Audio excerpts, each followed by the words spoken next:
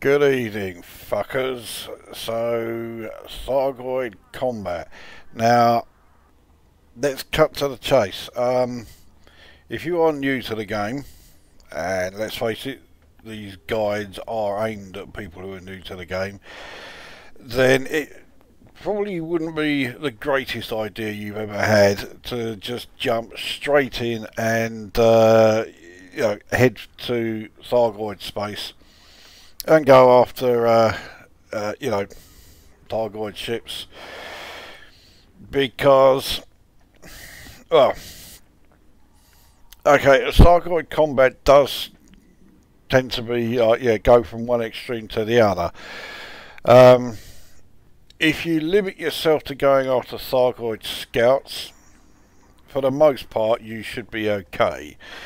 But if you are going after Thargoid interceptors, it's a totally different matter. But I'll cover interceptors a bit later on.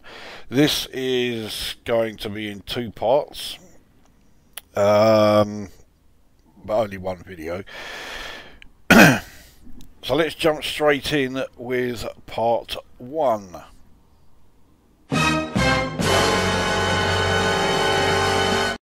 Yeah, Thargoid scouts. Now, Thargoid scouts recently, or at least this is how it looked to me, recently had a bit of a buff. The ships themselves are no stronger. They take damage at exactly the same rate as before. But their attacks are now more powerful.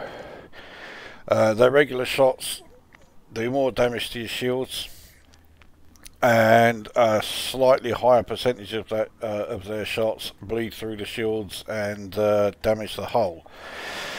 Also, they use their corrosive missiles more than they used to, and the corrosive effect seems to work a bit faster. Not a huge amount, but it is noticeable. And as a result, my old Thargoid attack, my old Thargoid scout attack ship, my old Vulture, was no longer cutting it. So that has gone, and it's been replaced with this Alliance Chieftain. So, well, let's have a look at the loadout of this.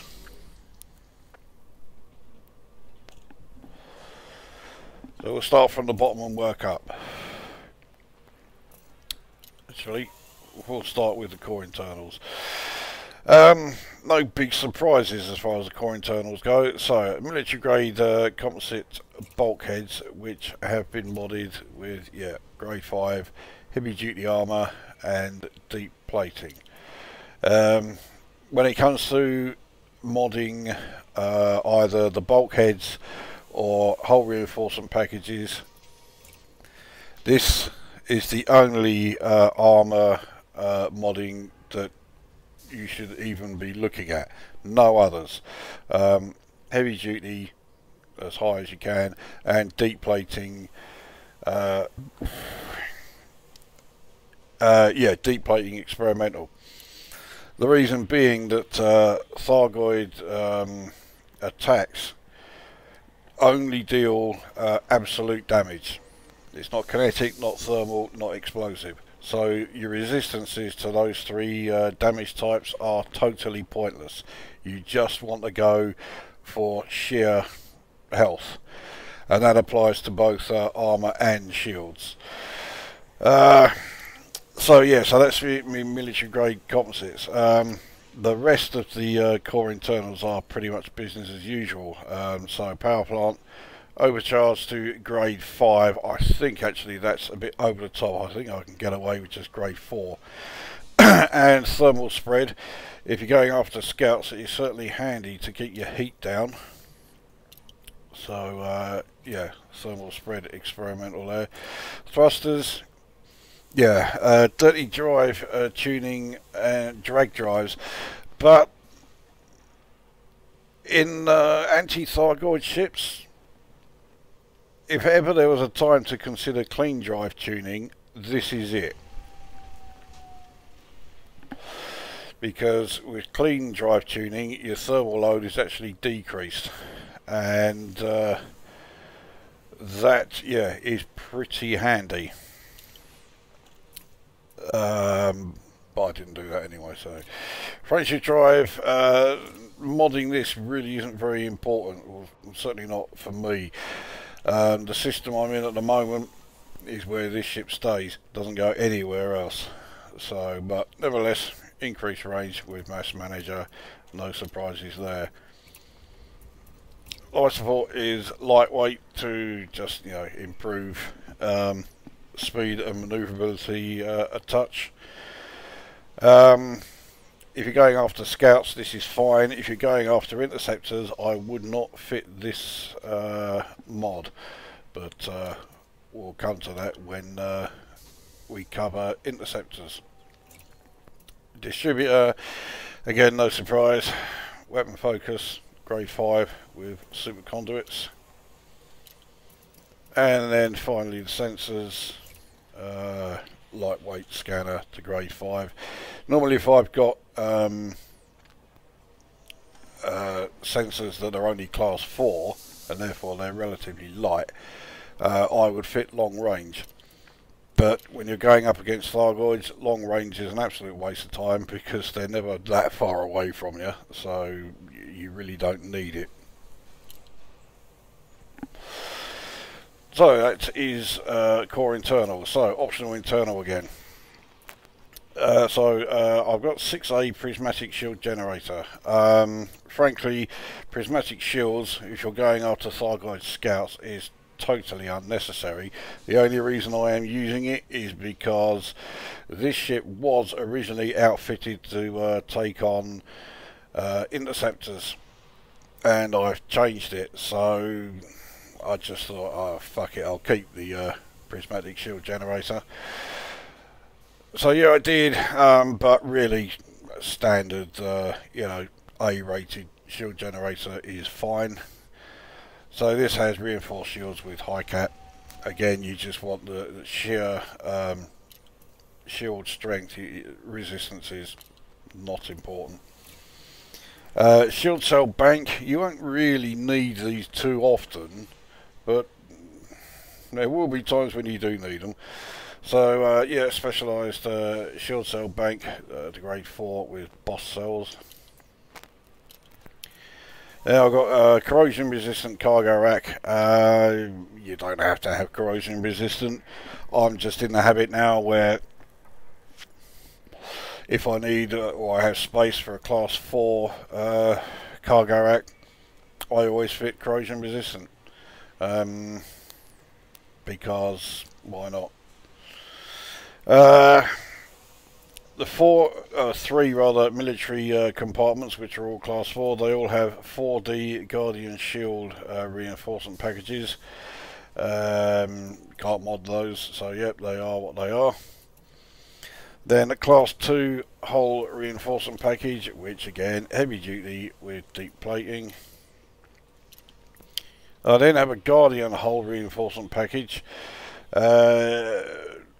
You can't mod that obviously, but it does provide caustic resistance. There's me saying resistance is a fucking pointless. Of course, I forgot all about the caustic resistance. Having some caustic resistance is quite handy. You don't need to go mad with it. So just this one Guardian hull reinforcement package is going to provide me plenty. Class 1 decontamination limpet controller, which is why I have the cargo racks. Decontamination limpet controller is now, I would say, essential if you're going after scouts. So yep, get one of those fitted. Then with the utility mounts, so I got the Xeno scanner, so I can see, you know, how much damage I've done to the scouts. Without this, you can't see how much you've done. And then heatsink launcher, which has been modded to give me the additional ammo capacity.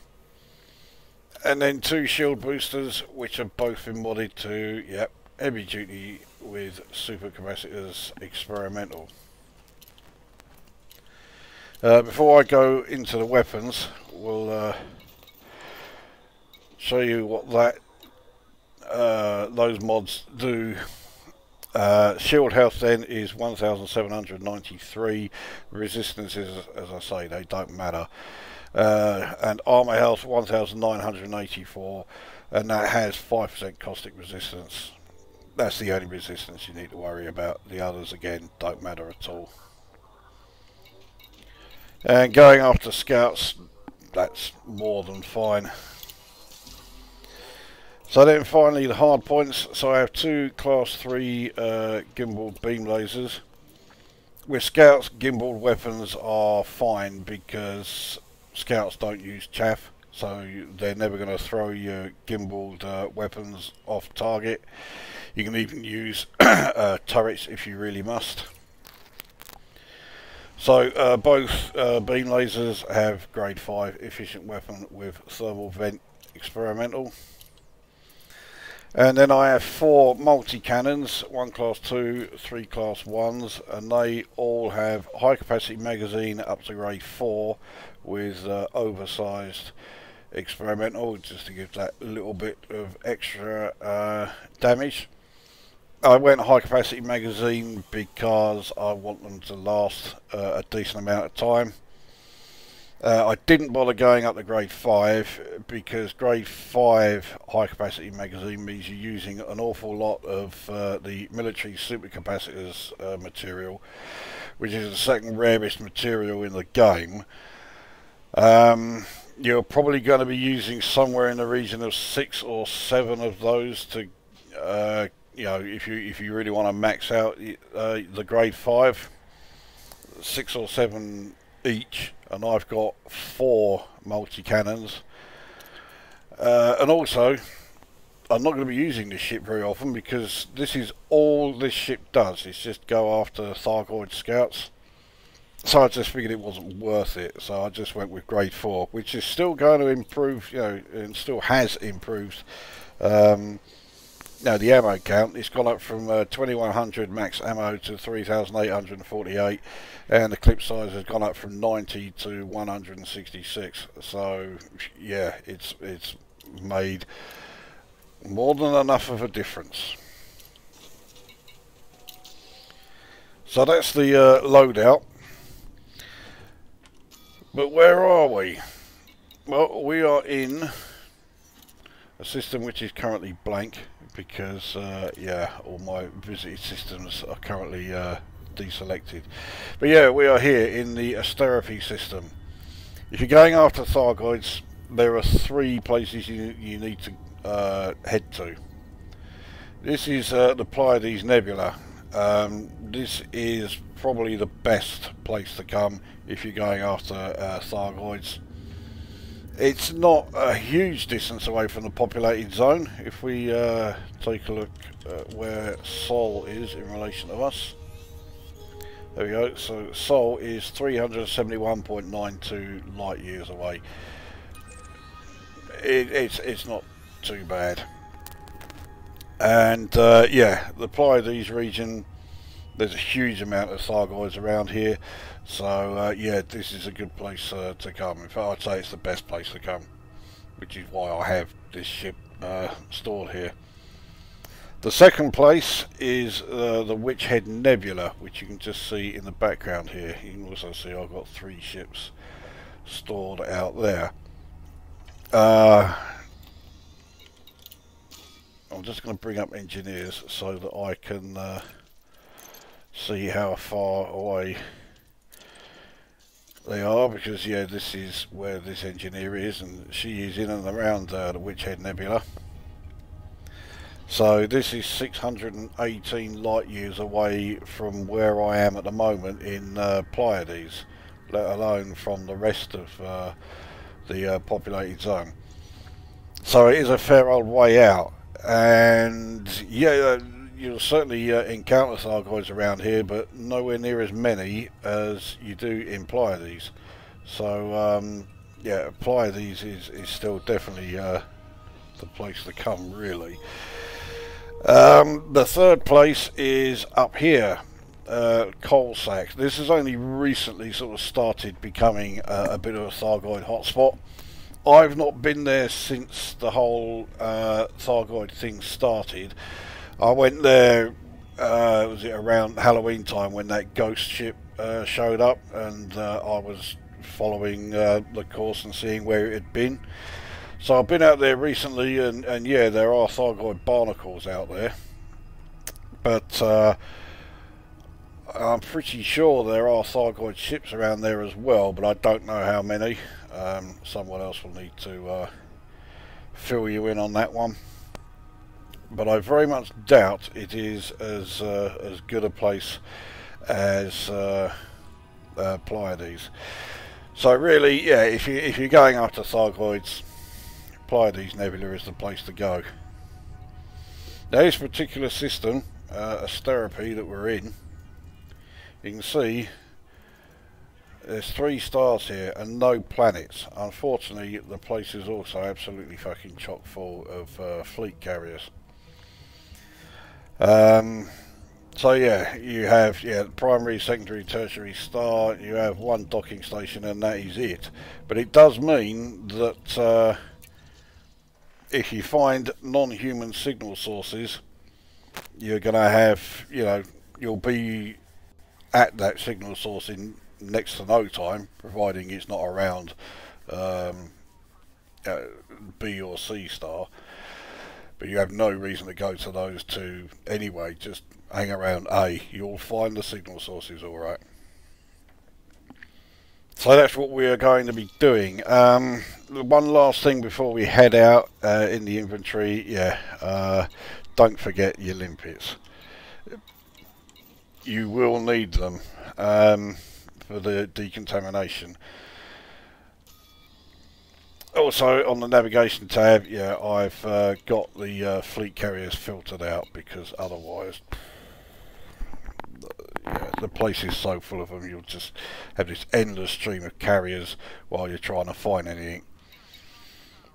Right, anyway, let's launch and take on a few scouts.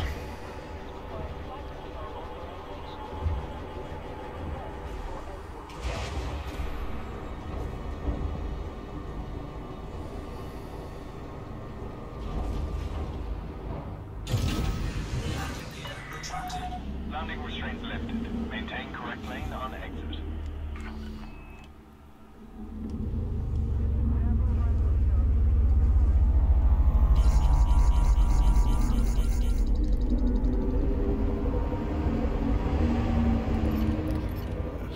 Make sure I've got the right weapon group selected. Frameshift drive charging. 4, 3, 2. Okay, so as soon as you went to Super Cruise, kill your speed. You don't want to be going too far. You want to, well, you've got options now. You can either head to the nav beacon, scan that, and then all of the unidentified signal sources will be identified and you'll know what's there. Trouble is, non-human signal sources don't last as long as regular ones. And also in this system you have new signal sources cropping up very, very regularly and very, very quickly, and as a result it doesn't take long at all for the signal sources that were identified through the nav beacon to become out of date, and they'll all be mixed in with new unidentified ones. So I find it better to bring up the FSS scanner, get an initial reading, and then go through each of them manually. You'll notice that you've got basically like 2 big clumps of signals here. Now, the one to the left, that will be all human signal sources, so things like encoded transmissions and convoy beacons and, you know, all that sort of guff, you know. The one here that's a bit more to the right of it, they will all be non-human. So if you have that one selected, you know that the signal source you're going to be looking at will be a non-human one. So this is a threat 5. It's also 150,000 light seconds away, so I'm not going to be going to that. You'll see there's a big old cluster of these signals around the B and C stars, but they're all far too far away, so you want to ignore them and look at these ones closer. So this is a threat 7. What we want is a threat 3 or a threat 4, because those are guaranteed to be scouts. You will get scouts in threats 5, 6, 7, 8 and 9, but they will almost certainly also be joined by interceptors. Anyway, this one I just found here is a threat 4, so we got that targeted. So let's now head there.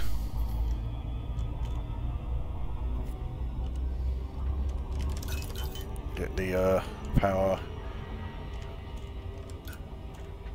distributor set.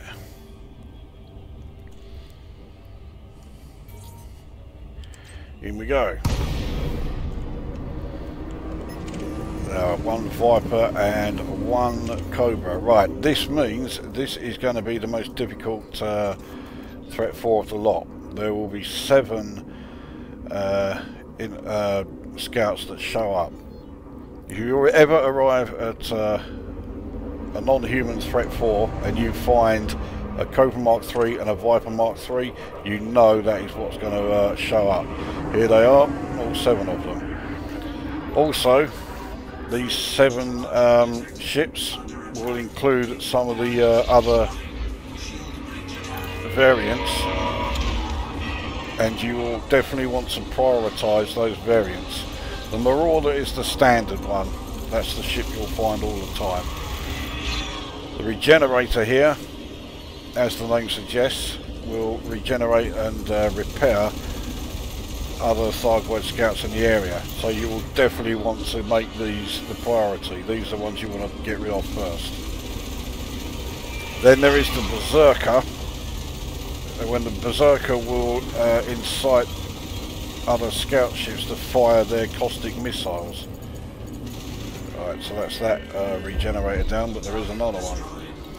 There aren't any Berserkers here, which is quite handy. The Inciters will incite the scouts to fire their regular weapons faster.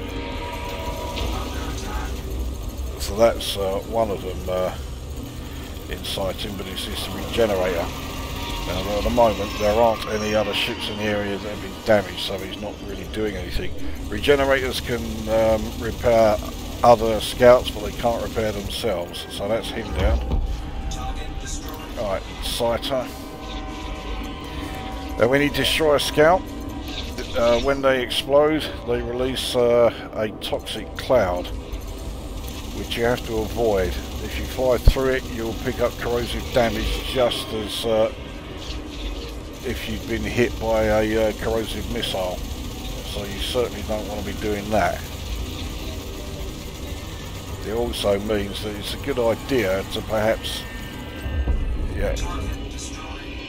let them stay a reasonable distance away from you when you're about to finish them off, and that's another reason why having the Xeno scanner is so useful, because you can see when that is going to be. Otherwise, I mean, they have no shields, their hulls aren't particularly strong, so they are pretty easy to take out.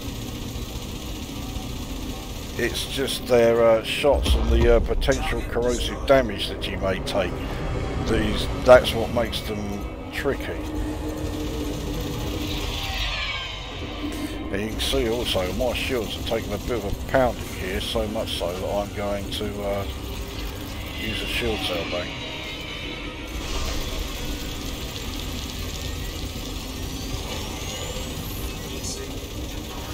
Certainly no danger of overheating at the moment.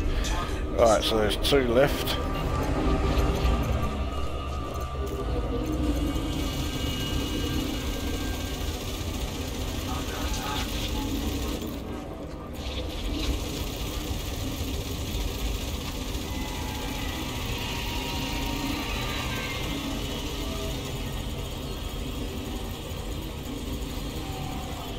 That's him down. Last one.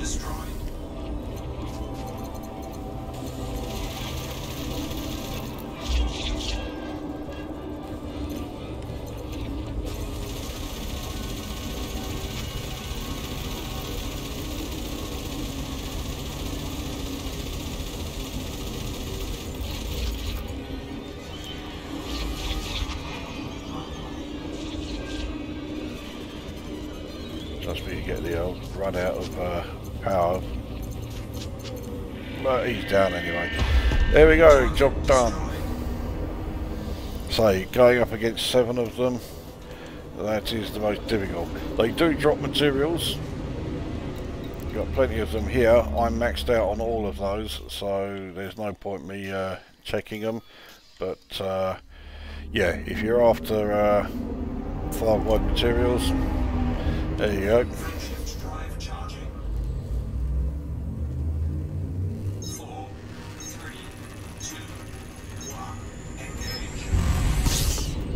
Alright, so once again, as soon as we enter Super Cruise, kill your speed.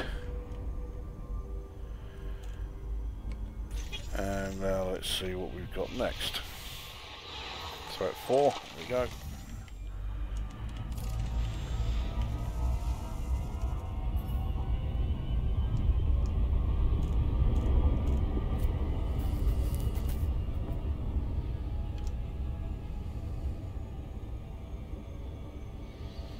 You saw it was 50 light seconds away, but because there are no planets in this system, there are no like gravity wells to affect you, so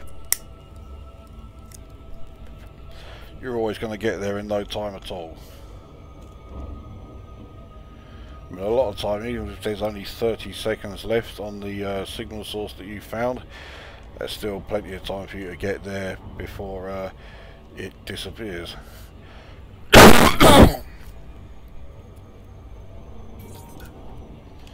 Right, jump in. This time it's a more standard one. There's 4 of them. They're all just going to be marauders, so you don't need to worry about any of the other variants. So you just go in there and basically beat the fuck out of the little cunts.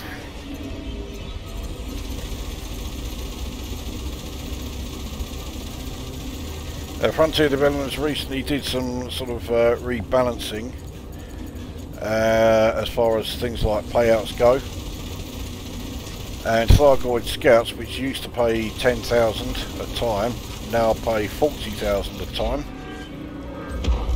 Get away from that cunt. But they no longer contribute quite as much to your combat rank progression as they used to. They still contribute more towards it than regular ships. It's just not quite as much as they used to. It's still a great choice to go after if you want to try and get your ranking, you know, improved quickly.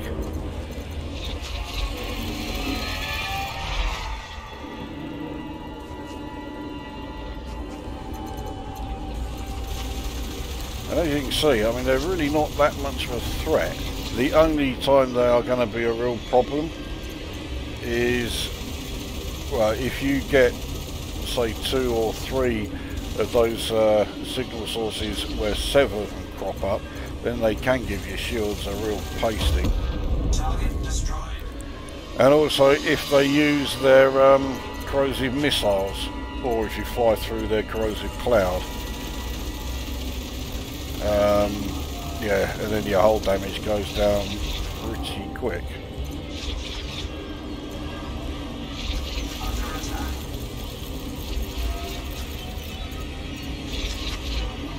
And if you don't have decontamination limpets, when you take decontamination damage, there is a way of burning off that corrosive damage, which I will show later, because when I go up against interceptors I do that myself. But it does mean you will take more internal damage, And against scouts, no point. You may as well bring some decontamination limpets and be able to get rid of it, you know, more safely. Oh, that's way too far away. Okay.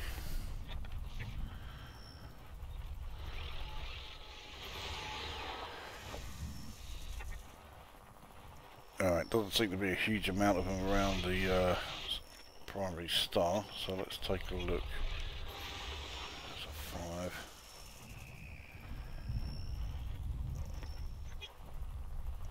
Trying to find, yeah, when you get an awful lot of them, they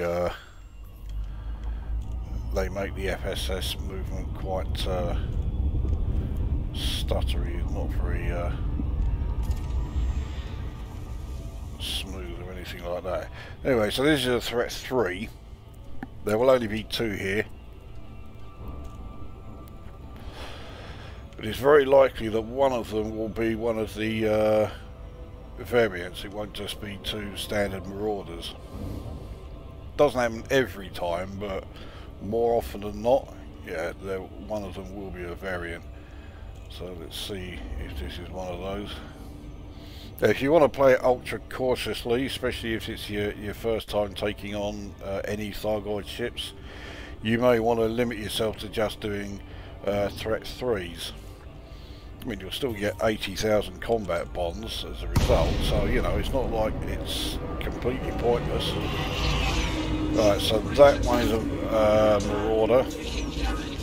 This one is a berserker. Right, so that's the variant. We'll go after him. Hopefully we can take him out before. No. There we go. He's incited the other one to launch a caustic missile, so we are now taking caustic damage. Now the thing is, because we now have caustic damage, it doesn't matter about flying through the corrosive cloud. We've already got that caustic damage, so we can we don't have to take the evasive action, as I demonstrated a bit too well there. I didn't mean to practically fly into the fucking thing. Now you need to destroy all of the scouts before you use your decontamination limpet, otherwise they will just target it straight away and destroy it. So they are down. Let's get the decontamination limpet out. There it is, doing its thing.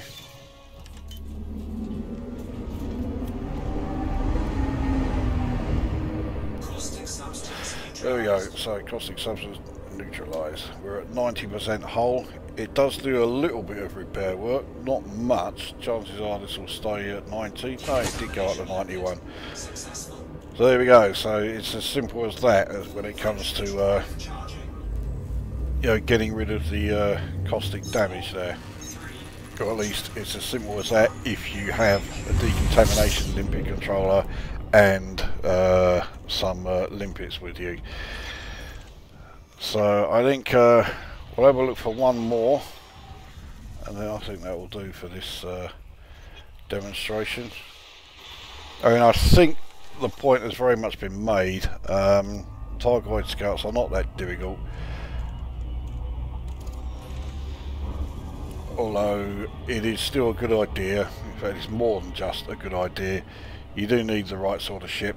You want a ship that is pretty manoeuvrable. The old Vulture was extremely manoeuvrable. I mean, that's the second most manoeuvrable ship in the game. Only the Eagle is more so. But the Chieftain is still, yeah, quite the manoeuvrable vessel, especially once you've modded the thrusters. Not that it needs it.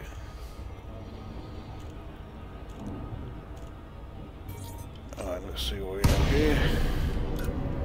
Oh, don't tell me it's another 7. It fucking is. Right, I've got to use a shield cell bank because at the moment my shields, yeah, are non-existent. This could be tricky because my shields are quite low. Here we go, we'll give it a shot. Alright, that was only the Berserker, not Berserker. Now the Berserker has, so right, we got caustic damage.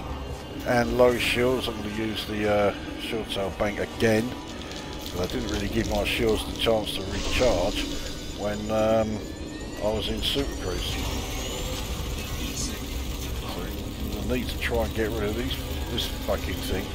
A bit sharpish. Alright, that's that one. There's no more regenerators, so we'll go after this berserker.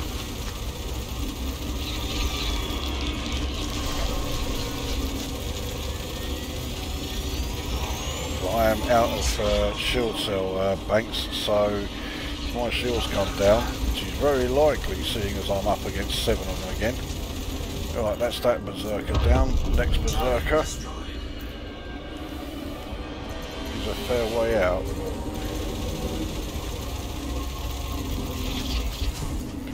Didn't need that.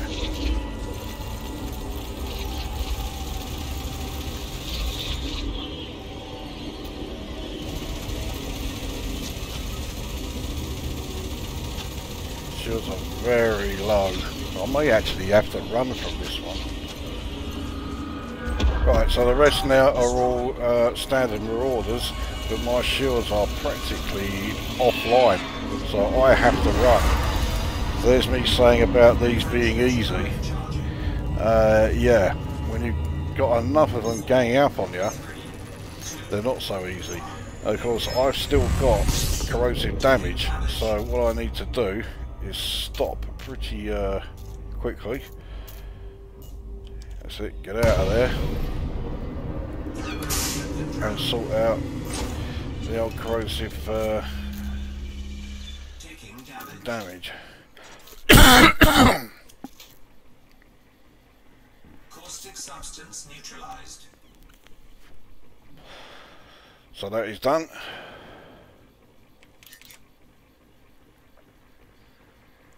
So how many did I take out? 640,000. Fucking hell. It was so much easier when they paid 10,000. So that is 16 I've destroyed. So anyway, we'll head back to the docking station, because my shields are practically non-existent, and because I've got prismatic shields, it's going to take them a long old while to recharge. Another reason why I would suggest, yeah, in a scout ship, fit a standard shield generator or prismatic.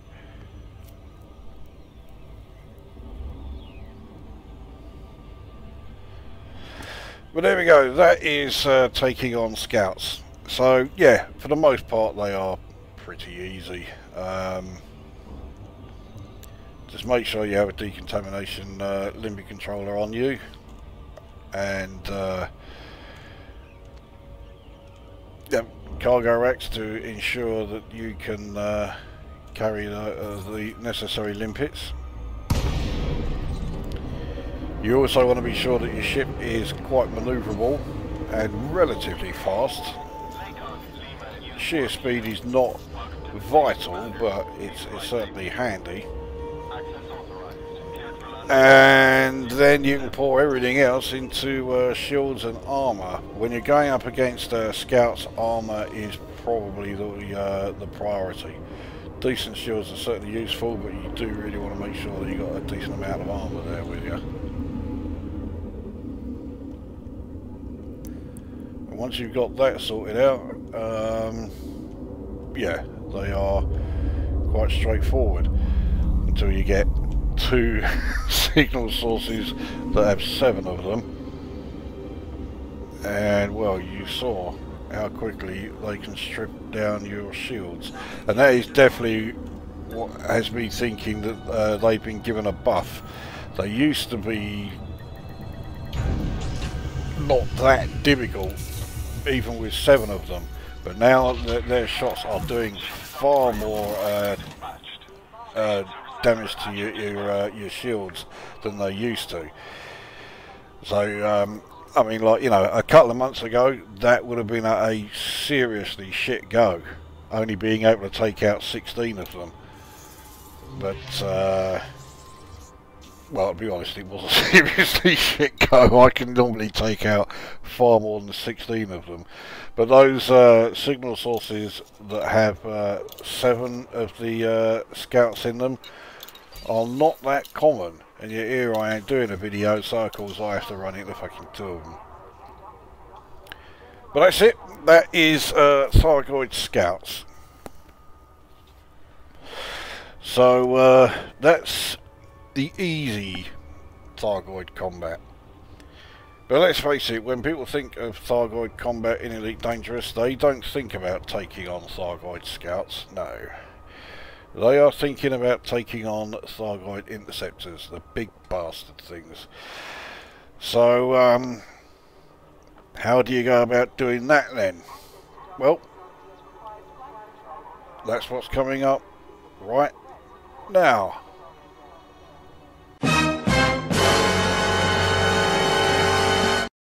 Thargoid interceptors. Now,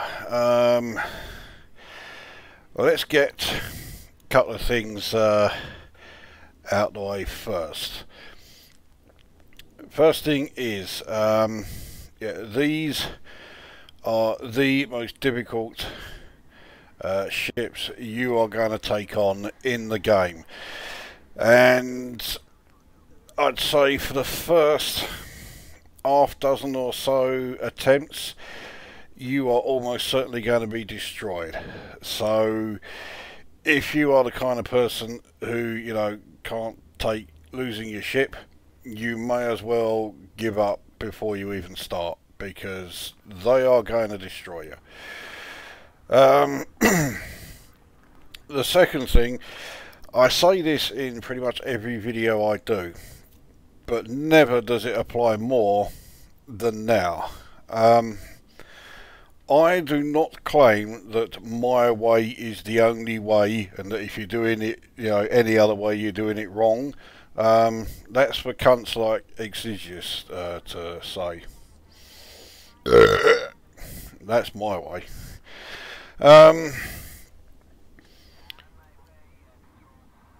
Although, I mean, I can explain how to destroy interceptors, I can only do it against one kind, the Cyclops. I've never been able to take out a Basilisk, let alone a Medusa or a Hydra. So, although I know how to do it, putting it into practice is another matter.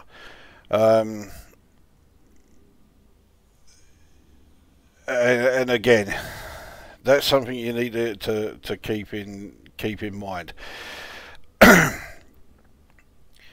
Well, let's start then by going through my ship here. So when I'm taking on interceptors, specifically the Cyclops, I am nearly always in my Corvette here, my AX Corvette. And the first thing you may notice is down here, my maximum power output is 50.35 megawatts, but with the weapons deployed I'm using 53.02 megawatts. So yeah, I'm 2.67 megawatts over the maximum capacity of my power plant. So yeah, this is a very power hungry ship, and I'm having to use power priorities. Can't really avoid it. So we'll go through this loadout just as we did with my anti-scout ship. So starting with military grade composites, and what a surprise, it's grade 5 heavy duty armour with deep plating. Just as with the anti-scout ship, all of the bulkheads and hull reinforcement packages all modified with grade 5 heavy duty armour and deep plating experimental. And it's for exactly the same reason. Damage done is absolute, so resistances are pointless. You just need to keep piling on just raw, shield and hull strength. And believe me, you can certainly pile it on alright in you know, the larger ships. You don't need to use a Corvette. There are experienced players out there who, yeah, don't use anything like this type of ship. So much so that I think there are videos out there of experienced players taking out Thargoid Cyclops while they are in an Imperial Courier. I won't be doing that ever. Anyway, right, so next, power plant 8A, and yeah, what a surprise, overcharged grade 5 with thermal spread. I could have used the monstered experimental, which would have made power management a bit easier, but I like to keep the temperatures, or yeah, the running temperatures down a bit, so yeah, thermal spread it is. Thrusters, yeah, big shock. Grade 5 dirty drive tuning with drag drives. Frame shift drive, which is far from important in this ship, but increased FSD range, grade 5, mass manager. Doesn't that surprise you? Life support, reinforced to grade 4. It's the highest I can do, grade 4. Highest I can do reinforced life support. If you're going after interceptors, I highly recommend reinforcing your life support rather than doing lightweight. Thargoids do like targeting your life support and your cockpit canopy, so you want your life support to be as strong as possible. Power distributor, no surprise, weapon focus grade 5, but I've got cluster capacitors on here. I should really change that to super conduits, but this ship is doing fine, so I'll leave it. Finally, sensors, that is lightweight. There's no point fitting long range because they never go too far away from you, and there's no point putting wide angle because that's a ship modification. So yeah, that's the core internals. Optional internals, these aren't going to surprise you too much. Firstly, the shield generator is class 7, but it's a standard shield generator. It is not a prismatic. There's a very good reason for that. With this one, I have grade 5 reinforced with high cap. If I had a prismatic, I would have to fit the enhanced low power modification with low draw experimental. The result would be that with prismatic shields, my shields would actually be weaker than they are with this standard one. So it's a no-brainer. If you've got the power available to fit a prismatic, then yeah, by all means do, but I don't. Next is a 128 capacity cargo rack. Now already some of you are probably thinking, well, that seems a bit of a waste. Well, I need cargo capacity for things like you know, repair and decontamination limpets. And seeing as things like hull and shield reinforcements only go up to class 5, there was little point using this to put, you know, either a hull or shield reinforcement in there, and having a smaller cargo rack further down. So I just thought, well, fuck it, fit this one here, I'm no worse off, so take advantage of the additional cargo capacity. I never come anywhere near you know, 128 tons capacity. Never mind the fact that I've also got a corrosion resistant cargo rack, so I actually have 144 tons of cargo. But you know, it's there should I need it. 7.8 shield cell bank, which has specialised shield cell bank grade 4. It's also got the stripped down. I don't know why I've got that. I would like to have boss cells, but I think if I had that, See, I don't know if that adds additional power draw or not. If it doesn't, I may consider changing that. But yeah, at the moment, that's what I have. The first hull reinforcement package, it may be in a class 6 slot, but it is a class 5D because that is the best that you can get. And yeah, you know the drill when it comes to the modifications on there. 6A auto field maintenance unit, which has not been modded because modding AFM units is pointless. I think the only thing you can do to them is shield them, and you know, they're not targeted by enemy ships, not even Thargoids, so it's not really worth it. Next then is a Guardian module reinforcement package. Can't mod it, so it's just, you know, the standard. Then Guardian hull reinforcement package, which I put on for two reasons. Firstly, I've got the caustic resistance, and secondly, and perhaps more truthfully, I couldn't be bothered to mod any more regular hull reinforcements, so I stuck that one on there. Then we do have two regular class 5 hull reinforcements in the two military compartments, again both modded with the usual. Then we have our class 4 rather, corrosion resistant cargo rack. Then we have a class 4 Guardian hull reinforcement package, so yeah, I've got two of those.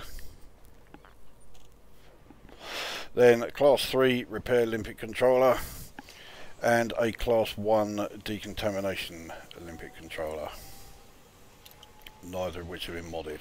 I don't think you can mod them. Now, as far as utility mounts go, no big surprises here. So we've got the heatsink launcher here, which again has the ammo capacity increased. We also have the Xeno scanner, because if you know you thought they were important against scouts, they're even more important against the interceptors. You can also use it to scan interceptors and get some encoded materials from them, unless, like me, you're maxed out on all of them, so I can't get any more. The other thing is this, the shutdown field neutralizer. Experienced players will say that you don't really need it, but if you're watching this, then the chances are you are not an experienced player, in which case you will absolutely need this, because, well, it does exactly what it says in the name there. Thargoid interceptors will emit an electromagnetic pulse that completely shuts down your ship. You cannot move, you cannot fire, you cannot do anything. So in that time, you are a sitting duck. This will counteract that. Very useful indeed. And then finally there are 5 shield boosters, and oh, what a surprise. Grade 5 heavy duty shield booster mod with super capacitors, and that's what all 5 of them have. And the net result of all that shield boosters, armour, hull reinforcement packages and modding to everything is that I have shield health of 5055. Yeah, if I had a prismatic with the modifications that I had to have in order to be able to power it, I had 4,800 and something, which is hardly a low amount, but you know, a cheaper shield which charges up faster and gives me better shield health. It wasn't the most difficult of decisions I've had to make. All that. And then armour health 4,952 with 9.8% caustic resistance, which does come in very handy. So go back to outfitting so we can cover the weapons. So 2 class 4 beam lasers, which are gimbaled, and both have grade 5 efficient weapon with thermal vent. Now against Thargoid interceptors, the vast majority of the time these have no effect whatsoever. I've got them there for 2 reasons. Firstly, I can use them to cool my ship down. It's rare that I need to, but the option's there. And secondly, Thargoid interceptors will occasionally raise their shields. They do it after you've destroyed each heart. Then you can use like regular weapons to take those shields down. That's the only time beam lasers will have any effect. As soon as the shields are down, you can carry on firing, and it doesn't take any damage at all. Next is a Class 2 remote release flak launcher, which is in a Class 3 slot because it's the only place I could put it. This is used to attack the Thargon swarm. Right, well, even though I haven't shown it yet, I can let you know now. When I am taking on the Cyclops variant Thargoid interceptor, I completely ignore the Thargon swarm. You can get away with that with the Cyclops, but you will not get away with that with any of the other three. So you are going to need one of these if you're looking at, you know, going after a Basilisk or better. So yep, that is there. Now, the next four are all Guardian weapons. You can only fit 4 Guardian weapons, or you can fit 4 AX weapons, or a combination of the two, but you cannot have more than 4 of them.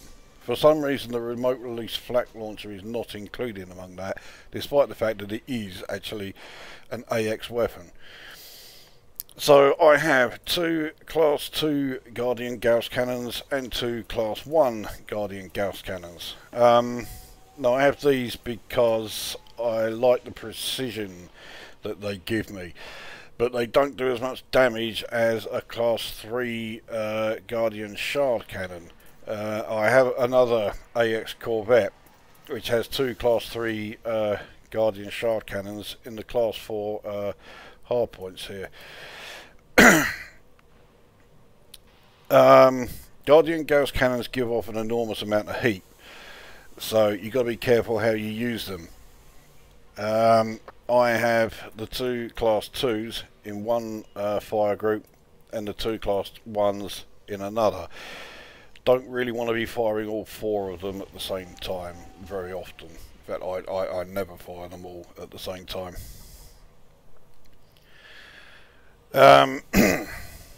I think these are the only Guardian weapons that have this sort of heat problems. Although, I mean, there are the Guardian plasma chargers, which I don't use. I don't know anybody who does use them. There are players out there who think that they are great weapons and swear by them. I can't get on with them. But that's not to say, you know, don't bother with them. They're just not for me. They don't suit my style. So that is the loadout. I also have brought some limpets. I've got 75. You really shouldn't need anything like 75. I rarely need more than 12 after taking on any interceptors. But I have a habit of forgetting to stock up on limpets. So I've just grabbed a whole load of them. That way I can be sure that, you know, for at least 4 or 5 interceptors, yeah, I've got enough limpets there. I don't take on more than 1 interceptor before I return to the docking station, because I do take damage, and yeah, if you're taking them on, you are going to be taking damage, believe me. So don't panic because you're taking hits and your hull's going down. It's going to happen. You cannot avoid it. There is no way you're going to, you know, take on a Thargoid interceptor and get out of there with your hull still at 100%. Yes, there are videos on YouTube of players who do that, but they are far better at taking on Thargoids than I am. And if you are new to the game, they are going to be far better at taking on Thargoids than you are. There is no getting away from it. So what we'll do, I'm going to do a jump cut here, but we will launch, and yeah, we'll check out the signal sources and see what we can find.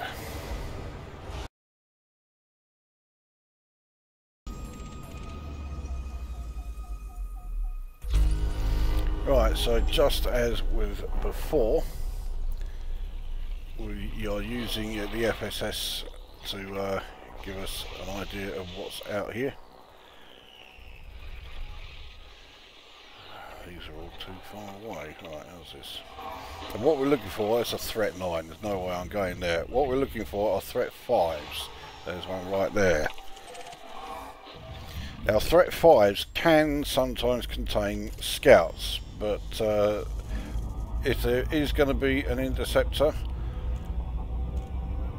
it will be a Cyclops variant, and it's only the Cyclops that I'm after because they're the only ones I can take on. So I'll get the power distributor sorted out. Kill your speed before you go in, because if it is an interceptor, you don't want to be flying into it. So there it is.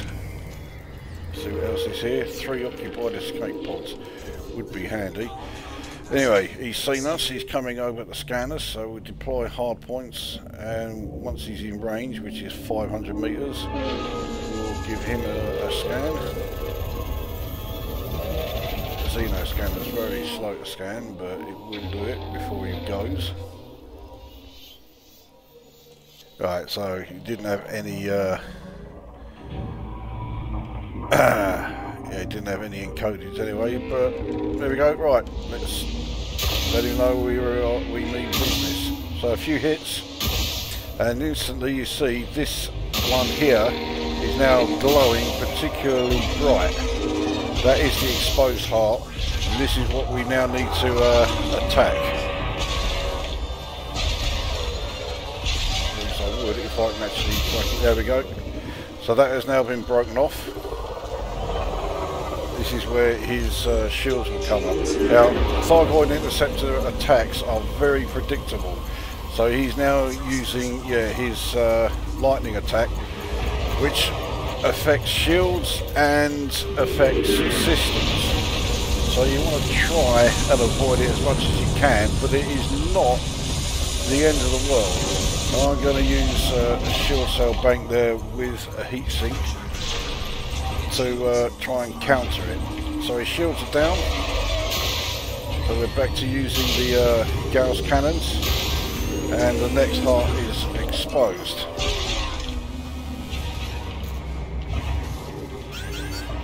That incoming missile is just a standard one, don't even worry about it. So, giving it a few hits, haven't destroyed it yet. Don't worry about the lightning attack this time. Can't see you very well. When you're firing from the rear, there's a lot of distortion behind him, which makes it very difficult to aim. Right, so we've taken too long, and the heart is no longer exposed, so we've got to damage him again. There we go. And now the heart is exposed again. So we'll start again with trying to take this one out. There we go, so that heart is down. Now he will fire a caustic missile at us. His shields are back up, so we'll, there we go, here comes the caustic missile. That's hit us, so we're now taking caustic damage. We'll continue trying to take his shields down.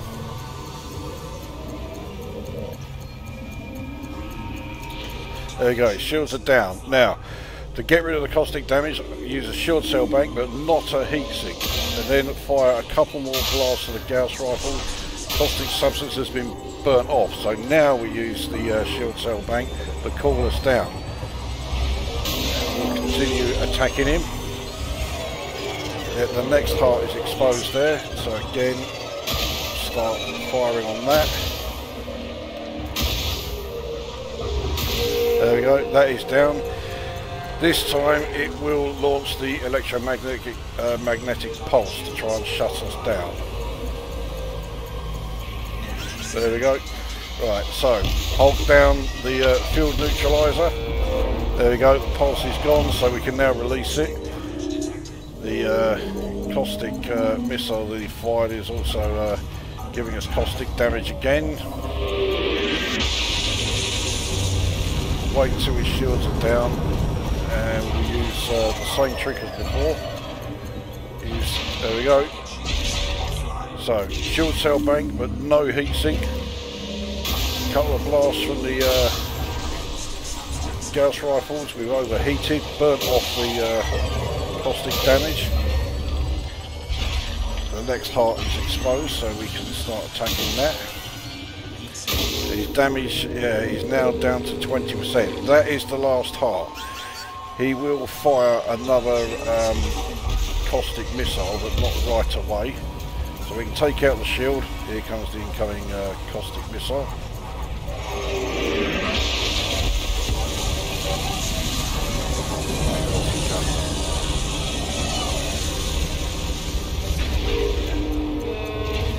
Right, shields are down, and it can't heal itself. It's too badly damaged. So we'll do another reheat or overheating job.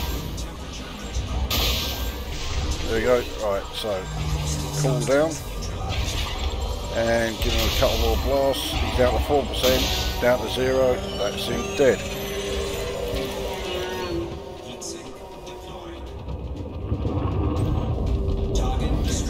He releases a huge toxic cloud. We target the Thargoid heart, which he has dropped. And once we are 4 kilometers away from it, because that is right at the center of that explosive, the explosion that we just saw there. Once we're 4 kilometers away, that's it. The toxic cloud doesn't come out as far as 4 kilometers. There you go. Wasn't that easy? Believe it or not, yes, it is easy once you've had a few practice goes at it. It certainly helps that the Thargoid attacks are very predictable. Now we need to do some repairs. My AFM unit is currently offline because I'm using the power priorities. I also need to repair the hull, so let's get that underway and also get the repairs underway.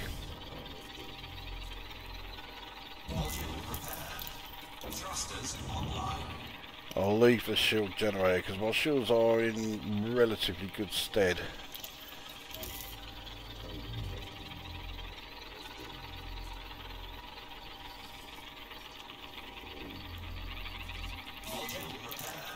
Still have one shield cell bank charge left, and I've still got one heatsink left, which is pretty good.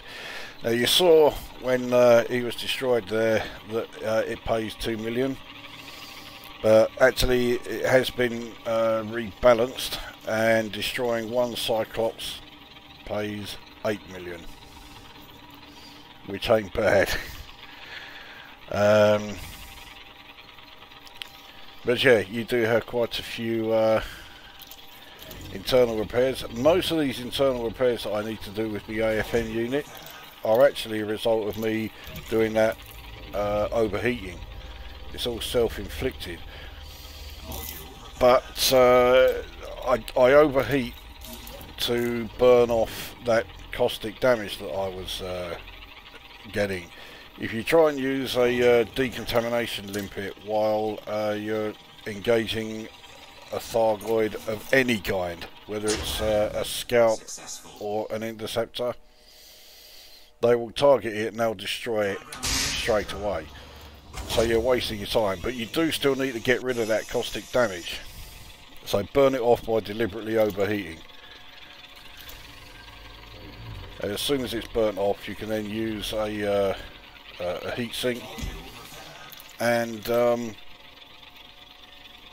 cool yourself down again so that the amount of internal damage you take as a result of overheating is kept to a minimum.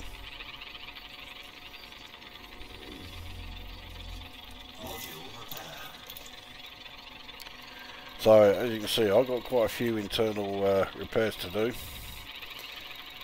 as well as the hull. which is currently now at 71%. So we'll do a jump cut here, and yeah, I'll get these repairs done.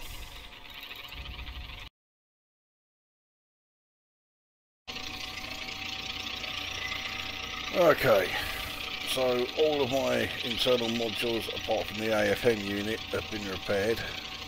AFM unit can't repair itself because it has to shut down the module that's being repaired. Well, if the AFM unit is shut down, it can't do anything then, obviously. So, yeah. Also, yeah, 2 of those escaped or occupied escape pods managed to survive that encounter, so I grabbed them. And I grabbed that as well. I didn't get the Thargoid heart. It is fairly valuable, but it's also illegal in just about every jurisdiction going. So you have to sell it really at a fleet carrier. And also, well, I've got no problem with it because I have corrosion resistant cargo racks, but yeah, it is toxic. You will take damage if you haven't got corrosion resistant cargo racks, and it does quite a bit of damage as well. So a lot of time it's just not worth bothering with.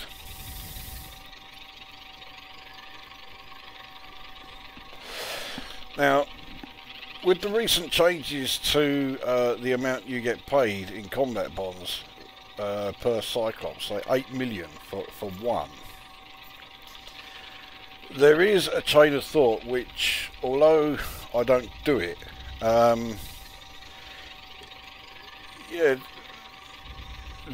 it is quite compulsive, the argument in favour of it, which is that, you know, you're getting paid 8 million, your repair costs are not likely to be, you know, they're certainly not going to take all of that away. So you could forego the auto field maintenance unit and the repair limpet controller. You may even consider risking foregoing the decontamination limpet controller and putting in additional shield and hull reinforcements. Like I say, I'm not convinced about it, even though, like I say, the argument is quite a strong one. I don't know what it is. I prefer to be able to do my repairs and what have you on the fly. You know, if my shields were in better condition, I may have even considered going after another interceptor. Except no, I wouldn't, because my shield cell banks and my heat sinks are far too low.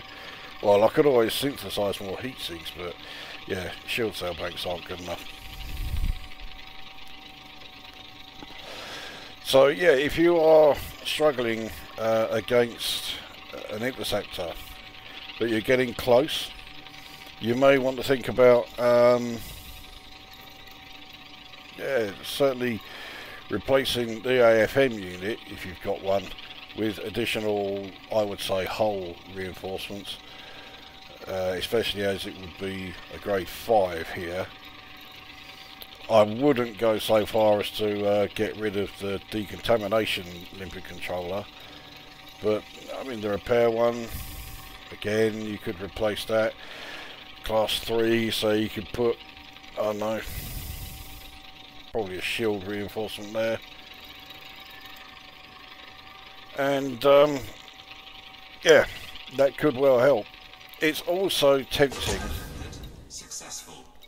for new players to try synthesizing Guardian Gauss cannon munitions and going for like the premium to give you a bonus of 30% damage. I would advise against that though, because I'm not entirely sure it will have any benefit. You've already seen me take out one. I'm going to take out a second so as to, you know, try and make it a little bit clearer. I'm not great at explaining things as I'm playing the game, but hopefully if I do it twice I won't have missed anything or nothing vitally important. But you may have noticed that at no time at all did I ever refer to the damage that I was being inflicted, and I wasn't really looking at how much damage, you know, the percentage of hull remaining on the Thargoid, because Thargoid interceptor combat doesn't really work like that. The only time sheer damage makes or has any real relevance, as far as I can see, is when you're shooting the central part of it in order to make the heart become exposed. But once the heart's exposed, it's not the amount of damage you do to it, it's just the precision, actually being able to hit it. One hit in the right place will destroy it. So synthesizing ammo that has, you know, plus 30% damage, certainly against Cyclops anyway, it just doesn't seem to be worth doing. Successful. Now it could be that if you're going up against, like, you know, a Basilisk, or, you know, if you're really mad, a Medusa or a Hydra, the bonus damage then might make some difference. To be perfectly honest, I don't know. I've only tried taking on Basilisks about 4 or 5 times, and I've fucked it up every time. The best I've ever done was when I was in a wing with Jimbo 76, and we took out one heart and exposed the second one, and that was it. That is the best I've done. So yeah, the Basilisk is so much more difficult than the Cyclops, and that's why I haven't even considered trying a Medusa or a Hydra. I suspect if I am going to take on a Basilisk, I probably need to do it in a wing of 4. Every time I've asked, oh yeah, let's get a wing of 4 together, and I've asked people on YouTube if they want to come along, I often get like 1 or 2 people saying, yeah, I'll do it, and then I never hear anything about it again, so I'm not even going to waste my time asking this time. If it happens, it happens, but I'm not trying to arrange it. So we're almost back up to 100% hull. I have a horrible feeling this repair limpet is going to run out though before we do, so I am going to need one more. There you go. For once my powers of prediction were correct. So that means I've used 10 limpets to repair my ship. Mind you, my hull was, I think it was at 63, wasn't it? So it wasn't brilliant. It's been far worse. The first time I succeeded in taking out a Cyclops, my hull was on something like 7%. And of course then, the payout for a Cyclops was 2 million. Believe me, the feeling of satisfaction you get the first time you take out a Cyclops is immense. It's, yeah, you really do feel like you've done something in the game. So, right, well, I'm going to do another jump cut here while I go in and cash in me combat bonds and everything else, resupply my heat sink launchers and my shield cell banks, and we'll be back when we're back looking for another class 5 signal, and yeah, getting ready to take on the next one.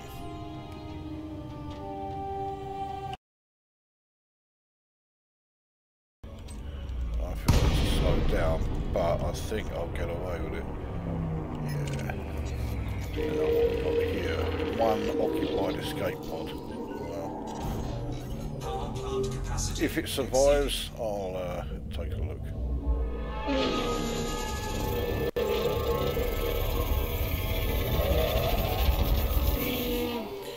Right, so he's finished scanning me. I need nearly finished scanning in. There we go. Unable to receive data because I haven't got any room with her anymore.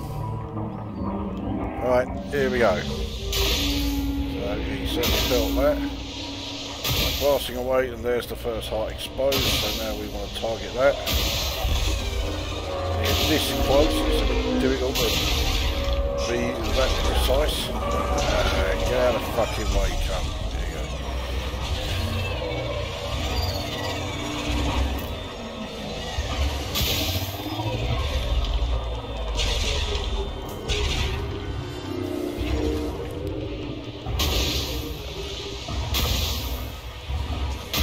There we go, so the heart is down, so we switch back to beam lasers. Wait for his shields to come up. There they are, use those. He will now use his old lightning attack on us. Trying to boost away from him, failing, so I'm going to use shield cell bank and heatsink to try and counter the shield drain. Don't worry about the oxygen depleted thing, that's fine. Right, his shields are down. We can now go back to attacking him with the gas cannons. There we go, the next part is exposed there. So, try and aim at this fucker.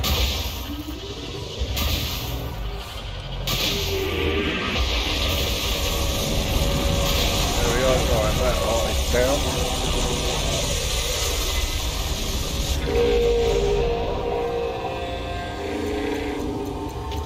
Now he will launch his corrosive missile.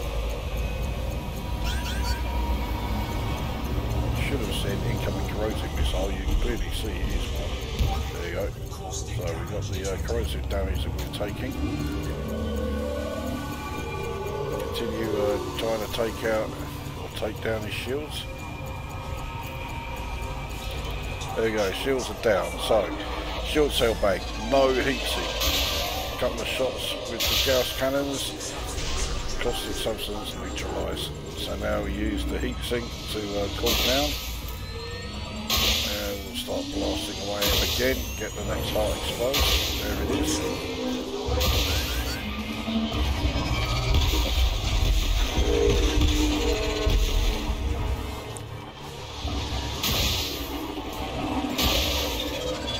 This stuff is jousting like a lot of NPCs in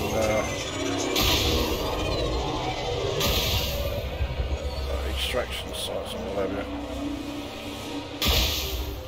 Yeah, trying to fire at him from behind is ridiculously hard. Oh, I destroyed the heart, I didn't even know. Right, so energy surge. Okay, his pulse is finished, so we can go back to taking out his shields. I didn't even see that heart come down.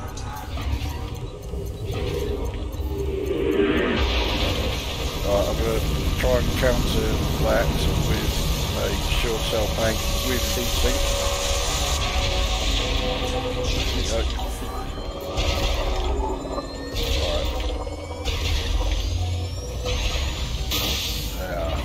Proving to be a bit tricky because now I need to shield cell bank,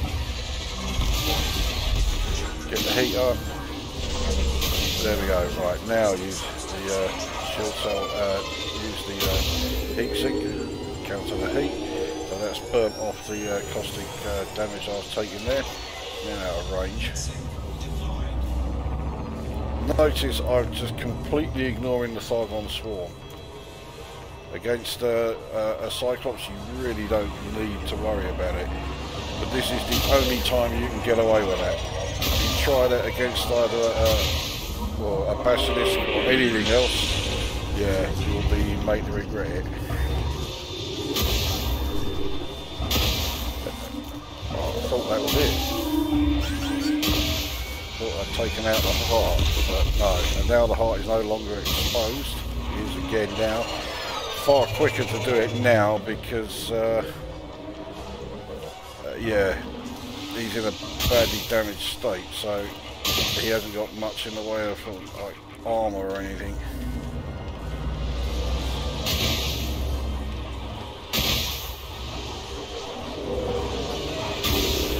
we go, so that's the last half down. So again, yep, the shields are back up, so now we use conventional weapons, take out the shields. Another incoming caustic missile, this is the last one.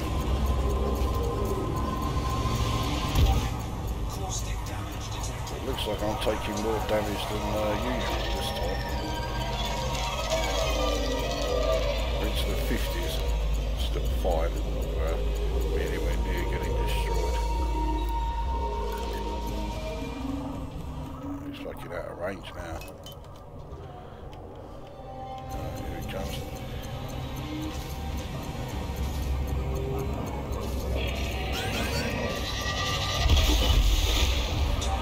Alright, shields are down, so switch back to Gauss. Now we don't need to worry about aiming at hearts.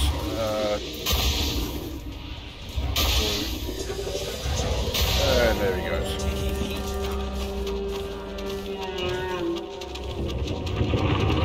bang. Right, so target the Thargoid heart, make sure we know we're far enough away.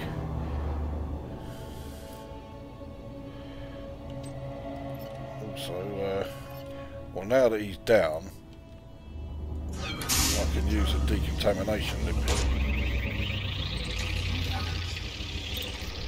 So we're not quite far enough back yet.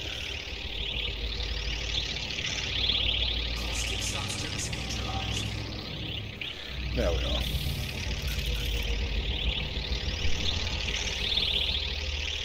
There we go, so that one was much closer,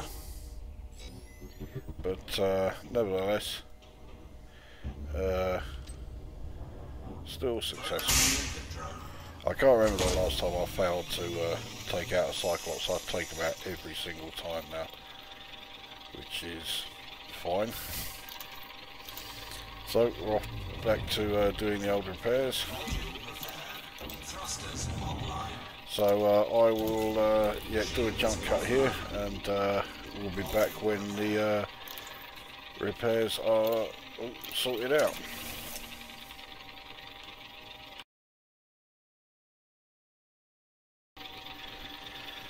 Alright, well, all of my internal repairs have been done. I'm still repairing the hull, but I thought I would also quickly show you something else. If you do manage to take out a Thargoid interceptor and you see this, and you're thinking, that could be something pretty handy or valuable or useful or worth investigating, no, it's just a visual glitch. It's not meant to be there. I have no idea what it is, why it does it or anything, but yeah, it has.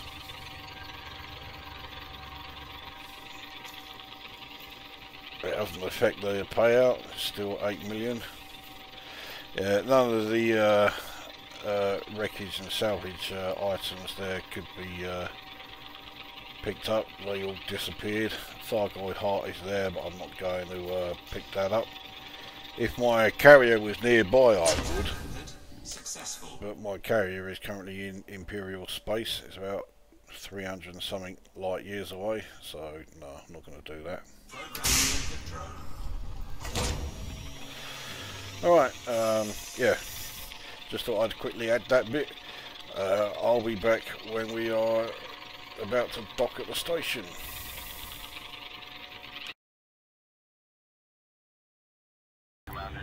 Alright, well, we are back at the old docking station.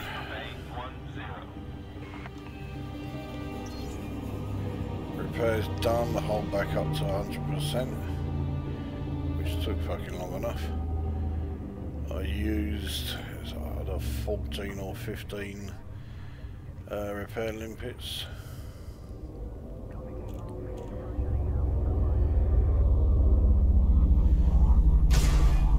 That's as smooth as an entrance as I get in this ship.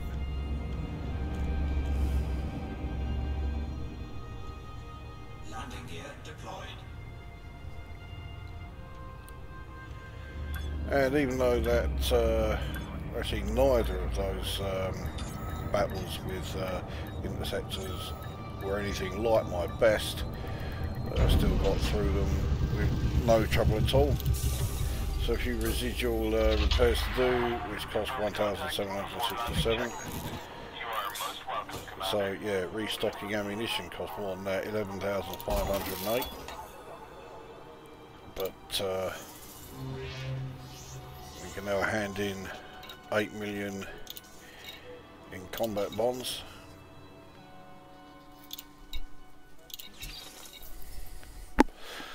So that brings the balance up to 12,235,536,386 credits. Not bad, especially when you consider I gave away 2.5 billion credits about a month ago. But that's Thargoid combat. So scouts, pretty easy. Providing you bring decontamination limpets with you, you should be fine. You don't need to worry about you know, AX weaponry or Guardian weaponry. Any weapons, you know, will have an effect on them. Interceptors, let's say, they are tough. There's no getting around it. The only interceptor I've been able to destroy is a Cyclops. Okay, I can take them out every single time, but yeah, that is it. The difficulty really does shoot up when you try taking on a Basilisk. But the secret to taking on the Cyclops is the fact that their attacks are entirely predictable. Once you've taken out the first heart, it will use its lightning attack on you. Once you take out the second, it will fire a corrosive missile. Take out the third, it will use the electromagnetic shutdown pulse. Take out the fourth, it fires another corrosive missile. The fourth is the final heart, and then you destroy the thing. A description like that makes it sound like it's easy. It isn't, as I kind of demonstrated really, because yeah, like I say, I can take them out every time, but neither of those two attacks were particularly smooth. I fucked up, especially in that second one, at least a couple of times. So yeah, can't entirely take it for granted. And like I say, the first half dozen or so times that you try taking one on, you will almost certainly be destroyed. So if you're paranoid about losing your ship, then don't waste your time trying to attack Thargoid interceptors, because you are most certainly going to be destroyed the first few times. You don't really have much chance to practice taking them on without actually just jumping straight in at the deep end and doing it. So yeah, make sure you've got a decent ship. Make sure you have, you know, extremely strong shields and armor, or as strong as you possibly can. Make sure you've got, you know, decent weapons. I personally would not recommend wasting your time using AX weapons. I think they're fucking useless. The advanced versions of the multi-cannons and the missile launchers are even worse. So yeah, I would get some Guardian weapons before you look to take on interceptors. I'm not a big fan of the Guardian plasma charger, but like I say, that doesn't mean they are absolute shite. There are players out there who swear by them and think they're great. They just don't suit my style. Well, as you see, my first choice is Guardian Gauss cannons, or Gauss launchers, whatever they're fucking called, which are basically the Guardian equivalent of railguns. So they do have a charge period of you know, a second or two, but just keep that in mind when you're using them. My second choice would be the Guardian shard cannons. Ideally, you'd have a combination of the two Guardian Gauss launchers to when you need the precision, when you're trying to take away the Thargoid hearts, and the shard cannons for just blasting away sheer damage at the central part of the Thargoid ship in order to get the hearts exposed. The shard cannons are basically Guardian equivalents of fragmentation cannons, which means that you need to be fairly close to them in order to do the most damage. Ideally, you need to be about 500 meters away from it. Once you get to about 1 kilometer away, the spread of the shards is so wide you have no accuracy at all, and a lot of the fire is going to miss. If you're firing from, say, over 1.5 kilometers, then you are basically doing nothing but wasting ammunition. So, you know, 1.5 kilometers out, don't waste your time using your shard cannons. You've got to get in closer.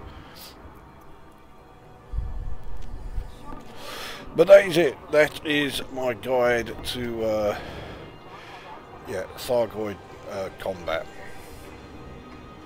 I do not claim that my method is the best. I do not even claim that my method is good. Like I say, it only works against Cyclops. I ignore the Thargon swarm completely. You are not going to get away with that against any other Cyclops, any other interceptor. It will only work against the Cyclops. You know, try doing it against any of the other three. You're not going to last very long. And also, my method of destroying the Cyclops shields with my beam lasers, you're probably not even going to get away with that against a Basilisk or higher. Your best bet is to boost away and use that time while you are effectively running, though only temporarily, and try to do some sort of on-the-fly repairs. Interceptor shields do come down by themselves. You don't have to destroy them, but obviously destroying them brings them down a lot quicker. But yeah, while their shields are up, I don't think they can use their lightning attack. Don't quote me on that, but I don't think they can. They can use everything else, but yeah, not that. So there you go. It's very much a starting block. It's basically showing you how to take them out and letting you know the process involved. But yeah, I don't claim to be, you know, a great expert on Thargoid combat. I don't even claim to be any good. But yeah, that will do. That is this guide done. I have no idea what the next guide will be, but I'm sure there will be one. I bet you all can't wait for that, eh? In the meantime, go away.